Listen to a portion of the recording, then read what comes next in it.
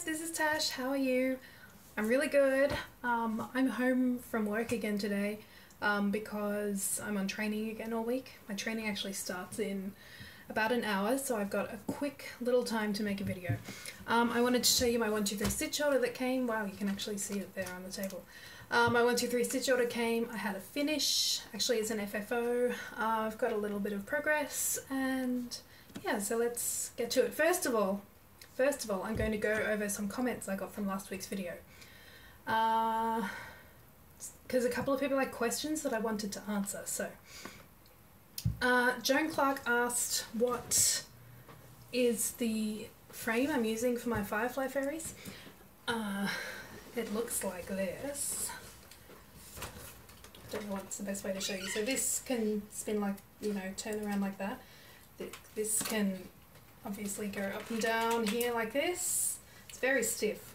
And these bits here can slide in and out, but I can't really show you that very well at the moment because there's a big frame on it. Oh, they're actually, I thought I was going to say I'm sorry I can't tell you what it is, but I can. It's Kay's Creations. Hope you can see that. Nope. There you go, Kay's Creations. I think it says Texas. I don't know what like model it is, but yeah, I hope this helps you, Joan. It's pretty good. The problem I have with this is actually the scroll bars just don't get tight enough for me, because you can see that I'm hardly pressing and it's moving so much. I really hate that. I like drum tight tension, which is why I prefer like the Q snaps. Yeah, so that's the frame. Thank you for the question, Joan. I was talking about dyeing fabric, and Michelle Williams asked if you can dye it with beetroot juice, or beet juice if you're American. And the answer is yes. I actually saw a video where someone did that. They use green tea to make it a champagne-y colour. They use red wine, they use beet juice. You can use avocado skins and boil that in water and it makes like a green dye. And after I spoke to you guys last week, I actually did another experiment. This was coffee dye. And I tried so hard to make this dark, like as dark as possible. And maybe it's because I was using instant coffee. This was as good as I could get. But if you compare it to the tea, see, the tea is very orange and the coffee is a really nice creamy brown colour. It's really nice. I like it a lot. I will actually use this for something, and I'll do this again because I really like it. Because you think how much you pay for those hand-dyed, you know, lakeside linens or something, the natural colours. This is really nice. If I tone down the tea, I think I would actually really like the tea colour as well. So, this is coffee. Yes, Michelle, you can use beet juice. I would like to do more of those experiments, but I will one day, not today. What's next? Oh, there's one more question. Oh, Tessa Carmine? She asked how a round robin works, because she didn't really understand. And that's cool, because I didn't understand at first either.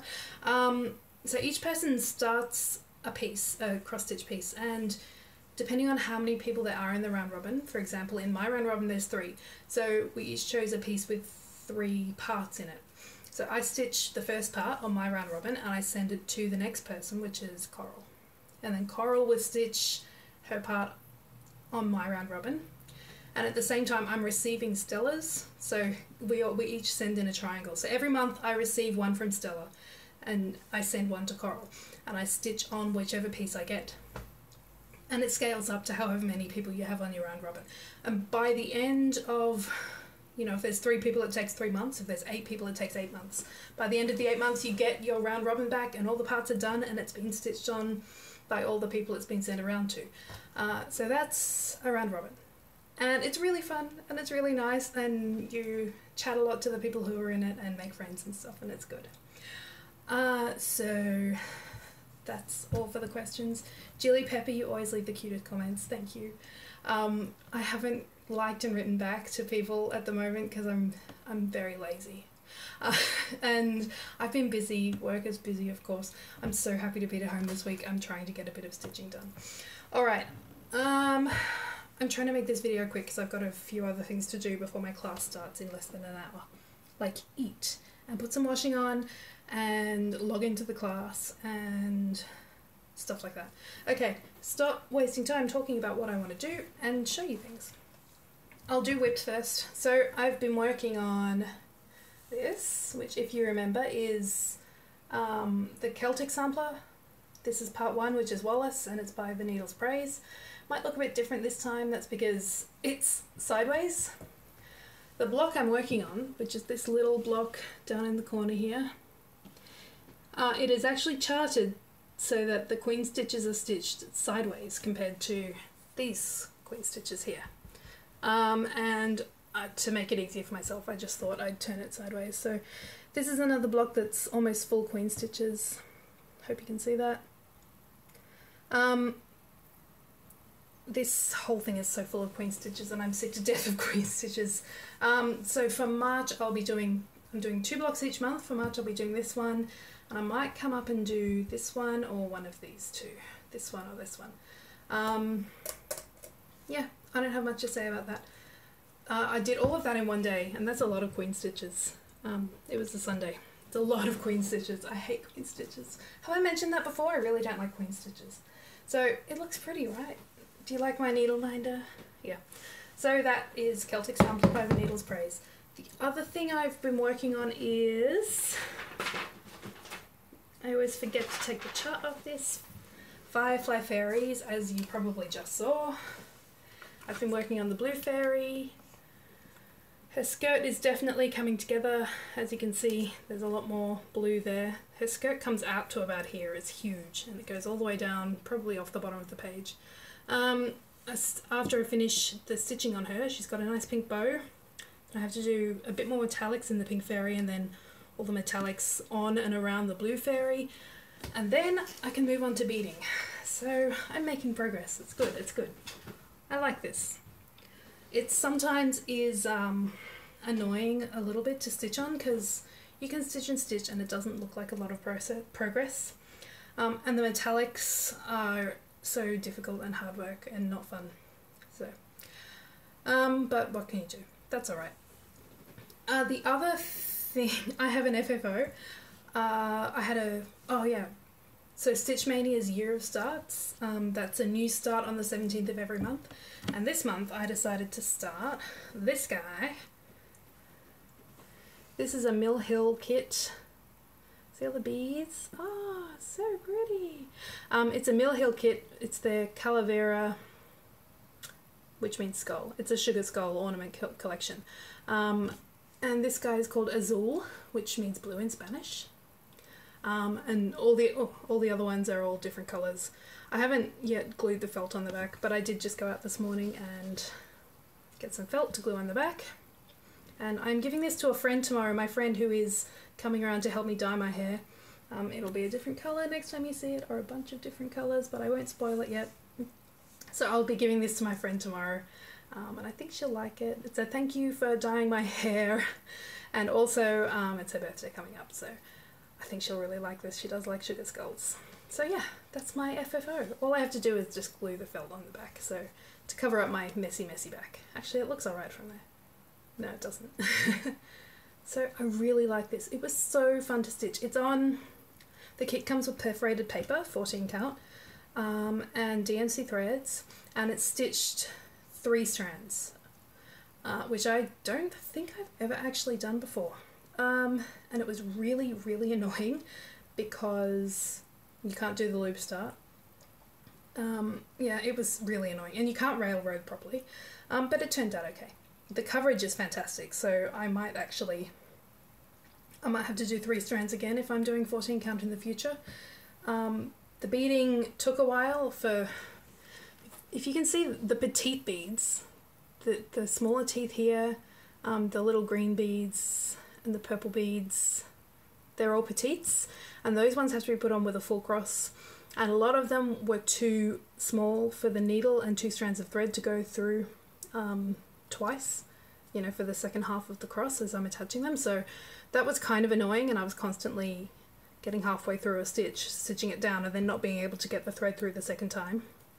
But it was still a really fun stitch. And the finished product is so cute, and it only took me about 10 hours exactly of stitching, so I just love it. I love it. I might buy the whole set and stitch them all again. Look at all the beads. And they give you so many beads in the pack. So there's 2 bags. This was 1 bag. And all these are left. That's enough to stitch it again, I'm telling you. And then the other bag just had these colours, and there's still heaps of those left too. There's enough to stitch it again. It's great. I wouldn't have the star. That's the problem. So I need to buy the kit just to get the star and the paper, the perforated paper. Oh yeah, I'm not doing that. Okay, now I'm really worried about time, so I'm going to rush through. I'm going to show you my stash that I received. I got my order in from 123 Stitch. The reason I made this order is for my mum's birthday, which is on the 27th of March. I ordered her. She had seen this pattern. Wait a minute. She saw this pattern on Instagram and asked me what it was, and she's a quilter. She used to stitch, but now she's a quilter. This is Inspiration by Rosewood Manor. I'm sure a lot of people have seen it. Yeah, she loves it. I ordered the pattern and the recommended fabric, which is so yellow. This is Moonlight by Picture This Plus. Yeah, you can see how yellow that is. It's very yellow. So it needed a massive piece because it was just too big for a fat quarter, so it's this huge piece. It's really pretty. I'm going to have to borrow this chart when she's done and stitch it for myself, I think. It's so pretty. She's a big fan of Rosewood Manor, she's decided. I wanted to buy her some of the Quaker, you know, there's Quaker Diamonds, Quaker Autumn, Quaker Spring, etc. And they all come with Valdani threads, but that was a bit out of my budget. So I got her a few other Rosewood Manor charts to go with it. I got this one because she's a quilter. We used to live in America when I was about 13 years old. My dad was in the Navy and we lived in DC for 3 years. And Mum's like, she does like a bit of Americana, and that's when she did a lot of cross stitching, and she'll love this. So it's obviously a quilt square from each state in America. I think she'll really like this. I think there's a possibility I might have bought this for her a few years ago, but I'm going to ignore that. I'll just pretend I didn't know. And then I have 2 Rosewood Manor charts in my stash that I'm going to give her because I don't know when I'll ever stitch them. Actually, this one and a Forest Grew I do want to stitch quite badly, like in the next year or 2 probably. But I'll probably buy myself a new copy. Maybe Mum and I can do a stitch along. See, this would be quite fun. I could just say to her, look Mum, it's really easy, we'll just do 2 trees a week or something. That should be enough for her to cope with. So I'll give that to Mum, and I'll also give Mum, she loves monochrome designs, so I think she'll like this one. It is ABC Tapestry. There it is. These are all Rosewood Manor. So there you go. That's for my mum. Isn't she lucky? She's also getting a couple of needle minders that are coming from an Australian needle minder shop, so they will get here by the end of the week. And one of the Dove needle minders that I got last week. And I think that's all. And since I was ordering from 123 Stitch, I got a few things for myself. I got the alto gather now. There's a set of 3. There's Here Comes Treble, the treble clef. This is the alto clef. And then first base. I've got first base coming from Tammy at Colour Cascades Fabric. If she ever sends my parcel, I'll be getting first base.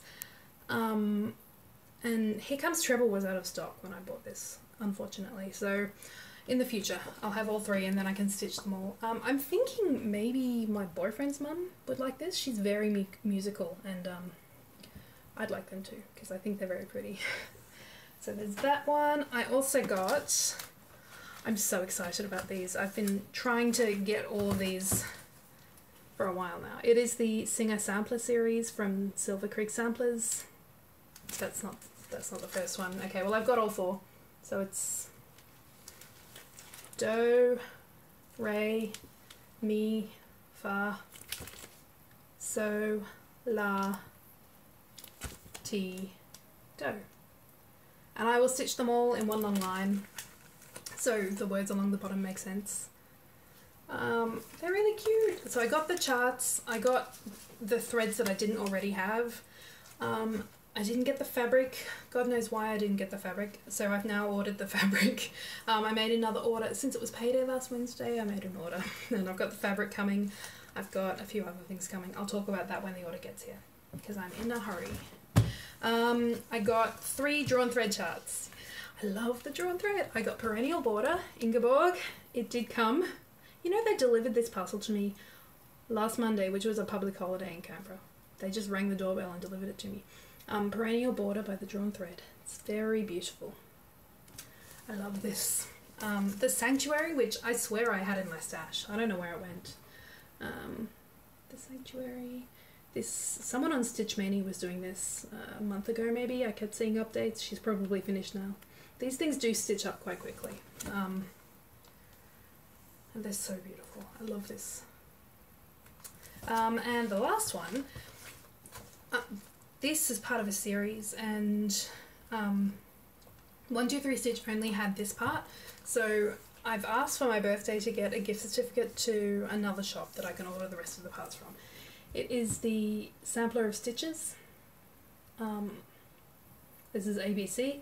There are 8 other parts. You can see there. I'll be stitching it like this. And I love this. I love it. I can't wait to get all the parts and start it. And it's going to be fantastic. I'm really excited. I want to talk about what's coming in my next... That's everything from this order. My next order is going to be a big one. I've finally decided on the mirror I'm actually going to do. I'll just tell you. It's called Red Skies at Night.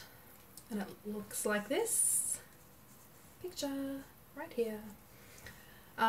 It's a mermaid in a ship, and it's from the book, the Witchelt 40 years anniversary book or something. So it's not one you can buy by itself, you have to buy a book for it. But I really like it because I like ships. My dad was in the Navy, my brothers were both in the Navy, my mum met my dad in the Navy, my sister married a Navy boy. I'm the only one who's not Navy, but ships are like a nice thing. And mermaids, so I get to stitch a mirror mermaid. And it's a lot smaller and nicer than other... Well, not nicer. It's a lot smaller and simpler. That's what I meant to say. A nicer sized project than the other mermaids. Did anyone see the new Nora Corbett mermaids that are coming out? Ooh, they're so pretty. I won't be doing them. No, they're not my thing. I don't know. I like the very ornate ones. I like Bluebeard's Princess, and I love the Mill Hill Merchant Mermaid. Okay. Anyway, that's all I've got time for. And I think it's pretty much all I have anyway. So I'll talk to you guys later. Sorry for the short video. Thank you. Have a great stitchy week or 2 weeks or whatever. Now I have my own room. It's a bit easier for me to film. So I might see you sooner rather than later. Okay, that's it. Bye.